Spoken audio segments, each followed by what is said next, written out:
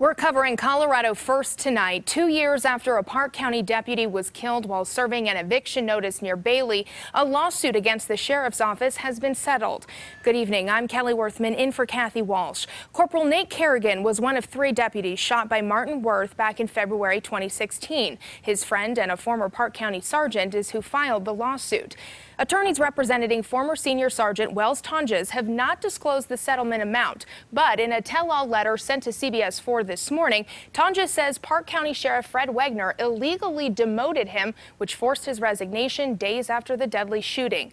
Tonjes says the plan for the attempted eviction was for deputies to stay outside of Martin Worth's home because Worth was highly volatile and potentially dangerous. Tonjes says Wagner ordered deputies to breach Worth's home, adding, quote, "I believe that if the sheriff's office would have followed Under Sheriff Gore's directive and the initial plan to not enter, both Corporal Carrigan and Martin Worth would be alive today.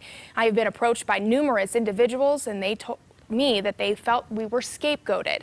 Carrigan's family and another deputy who was shot but survived also filed a federal lawsuit against the Park County Sheriff's Office. It claimed the eviction operation was mishandled and negligent. There were other things they could have done that they should have done, and their failure to do it resulted in Deputy Carrigan being killed. That lawsuit is still pending. Wagner's office hasn't responded to our request today for comment. Wagner has said, though, he will not run for sheriff again in this year's election. Gore recently announced his run for Park County Sheriff.